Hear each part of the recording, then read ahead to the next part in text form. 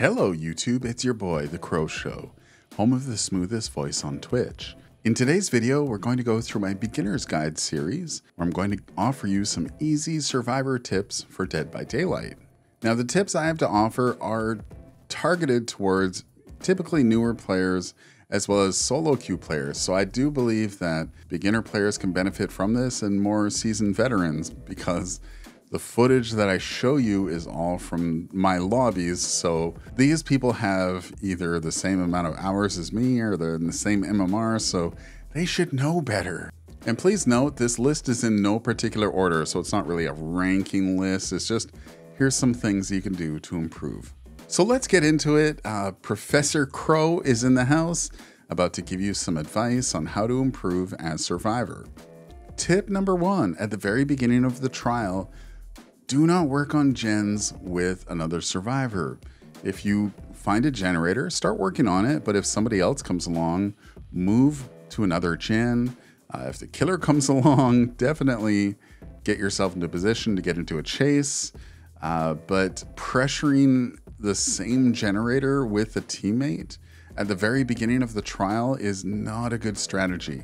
I've seen plenty of times when there are 2, 3, even 4 survivors grouped up in the same area.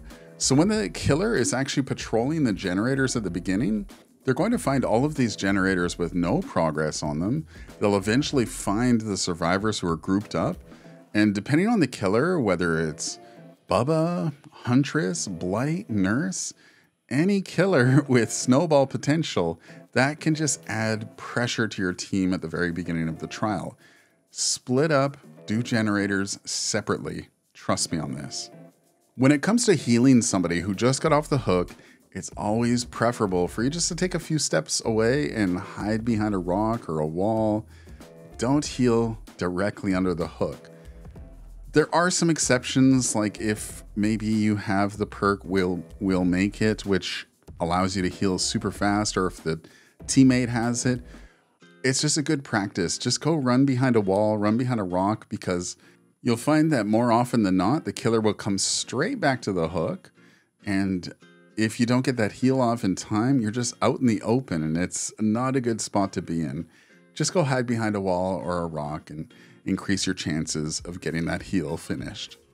This is a situation you'll find yourself in quite a bit with tip number 3, hook saves during endgame. So let's say you've fixed all the generators, maybe you have the exit gate 99'd, or maybe you have it even open, and there's somebody on a hook, and there's maybe 3 of you left, one of them's on the hook, or all 4 of you. That's great. You need at least 2 healthy survivors to get that person off the hook, generally speaking, unless you're dealing with somebody like a one-shot killer like Billy or Bubba. You need at least 2 healthy survivors. You have to swarm the hook. More often than not, the killer will wait to hit you or the other person. But what needs to happen is one of you has to take a hit, and the survivor that did not get hit has to run in and get the hook save immediately. And the person who did get hit by the killer, you just run towards the gate because you've done your part.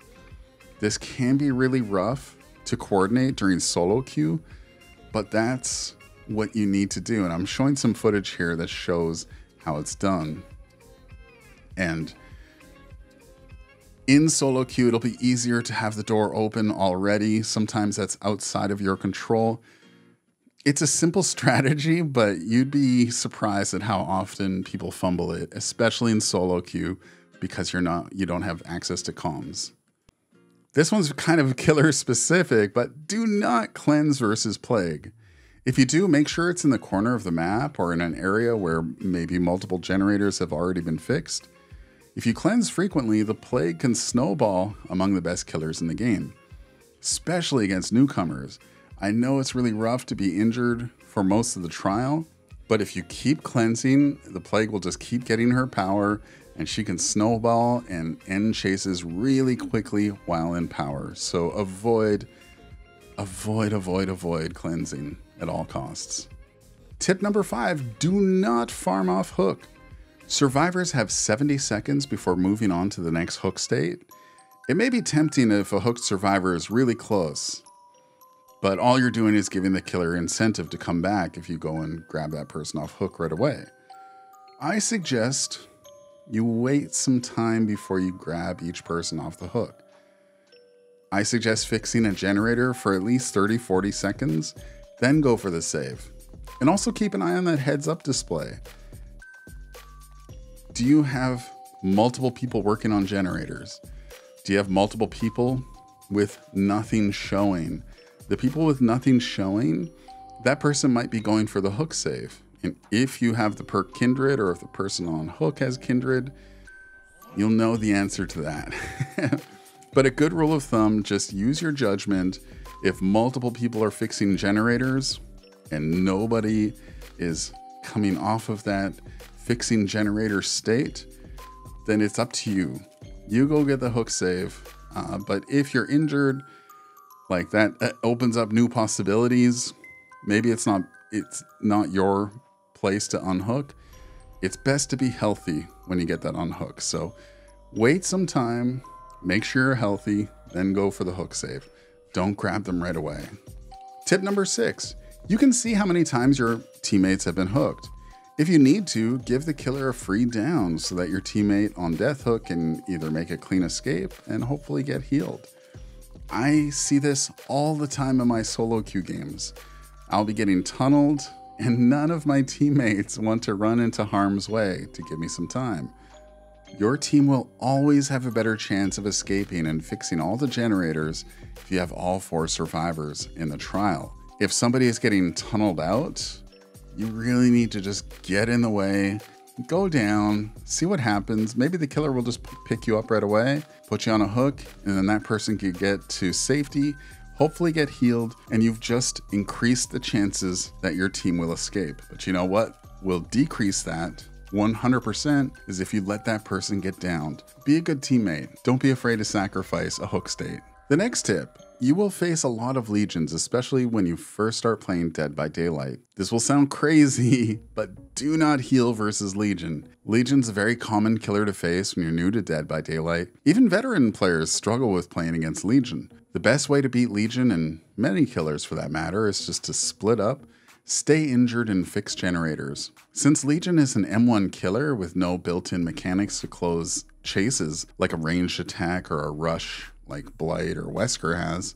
anyone being chased by Legion can buy a lot of time just by vaulting through a window or dropping a pallet. Split up, don't heal, fix generators, and you will escape Legion way more than you currently are right now. Stop regressing generators before you unhook a fellow survivor. Let's say you're going for an unhook, and let's say that person's next to a generator that's regressing. Maybe the killer kicked it, maybe they have a perk that activated the regression. Before getting the hook save, go in there. I believe it takes about 5 seconds to fix a bit of that generator to stop those little sparks from flying, and then go for the hook save. The survivor has 70 seconds before they move on to the next hook stage. There are some scenarios where it's actually a strong play to completely fix the generator and then grab the person off hook. The reason being, the killer will likely come back to the hook right after you unhook the teammate, and that will just apply pressure to you and that injured teammate, as well as that generator that isn't fixed yet. That's a little bit of an advanced strategy. In my solo queue games, I see this quite often where I'm thinking to myself, please stop that gen, stop that gen. They come and unhook me and the killer comes back and the gen keeps regressing. It's so frustrating. Tip number 9, stop looting chests. Looting chests will always be a detriment to your team. Items are cheap enough. Just bring in a strong medkit or toolbox every single trial, as long as you're using your main survivor that has a stockpile of items. The only time I loot a chest is if the game is almost over, we've got all the gens fixed, and I just want some extra blood points before the trial ends. More often than not, you're going to loot a garbage item. Enjoy your brown medkit, your brown toolbox. Your time is better spent fixing a generator. Go fix a generator. Don't loot that chest. And finally, tip number 10, stop cleansing totems. But Crow, I'm running inner healing.